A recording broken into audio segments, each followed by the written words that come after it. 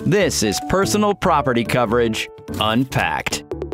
Whether you have a home, condo, or rent, personal property coverage helps protect your things from perils like fire damage or theft. Here's how it works. Let's say your imaginary guard dog didn't work as planned and you got burgled. Personal property coverage would kick in to reimburse you for the value of any stolen items, up to your coverage limits. Note that some items may have special, lower limits. This means you're responsible for knowing the value of your items and buying the appropriate coverage. It's also a good idea to keep an up-to-date record of what belongings are in your home and their value. So take pictures and videos of the items in your home and use the GEICO Personal Property Cost Calculator at geico.com to tally your item's worth. Yep, even that old futon from college.